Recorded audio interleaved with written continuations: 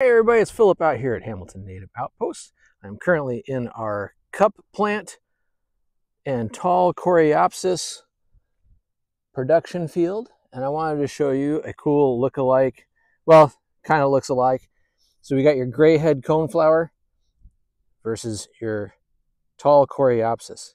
So anyways, this leaf and this leaf, they're very similar. This one's a little lighter green sometimes. This one's kind of waxy and this one's kind of hairy. And another way to tell is on the stem. On the Gray Headed Coneflower, this one is kind of like a celery-ish. Looks kind of like celery on a crosscut. And it's ribbed-ish and fuzzy-ish compared to your Tall Coreopsis, which is kind of waxy, smooth, and very round. Like if you roll it in your fingers, it's very round. And then the leaves are a little waxy and very cool. But anyways, and then the cup plant, which I showed you a while back, it's getting a lot bigger.